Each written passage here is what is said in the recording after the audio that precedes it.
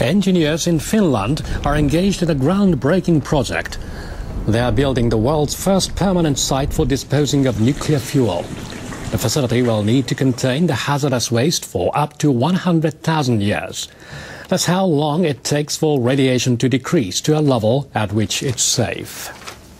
The accident at Fukushima forced government officials around the world to rethink their approach to nuclear power. France is a global leader in nuclear energy.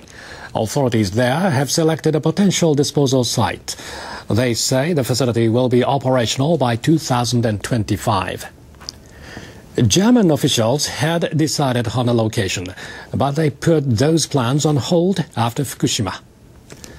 Officials in the United States were considering a facility in Nevada, but those plans are also on hold, having been blocked by the Obama administration. Authorities in Japan intend to build the disposal facility, but have yet to decide on a location. Their counterparts in Finland are well on their way. The engineers have already started excavating an underground facility. NHK World Takashi Ando reports. Deep below ground in Finland, workers are digging a permanent disposal site for spent nuclear fuel.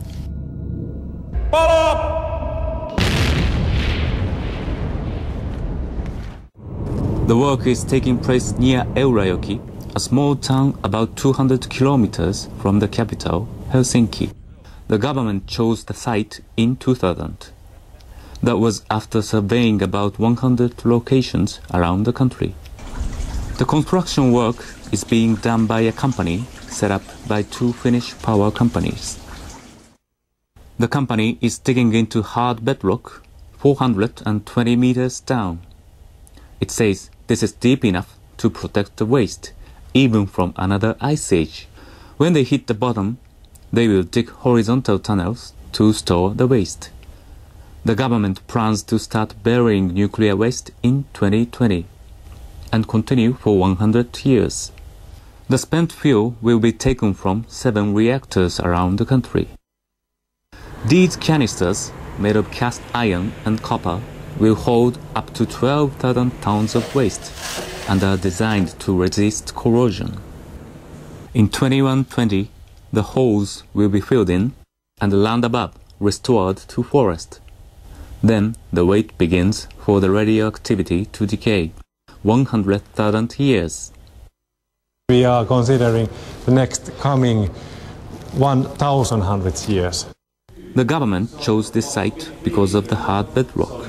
It dug more than 50 tunnels to examine the ground structure. The survey found that this area has not experienced volcanic activity or a large earthquake for over 1 billion years. The Finnish government has taken a clear stand on nuclear waste. Countries that generate it should be responsible for its disposal. Eurajoki is a small town of just 6,000. The taxes paid by the nuclear industry account for 30% of its revenue. If we have the disposal facility, we will be able to provide better services compared to other towns of our size. That includes healthcare, social security, education, and housing. The Valtonens live about 20 kilometers from the plant site. Like many people in the area, they back the policy of being responsible for disposing of nuclear waste. Finland has built nuclear power plants and is using them, so we need to build final disposal sites as well. But how can the site's safety be assured so far into the future? Some people have doubts. Hello. Michael Madison is the director of Into Eternity, a documentary that raises hard questions about the project. One is communication. How do we warn people of the danger beneath their feet 100,000 years in the future? And obviously, you see, when you go 100,000 years back in the past, we come to our ancestors in Africa.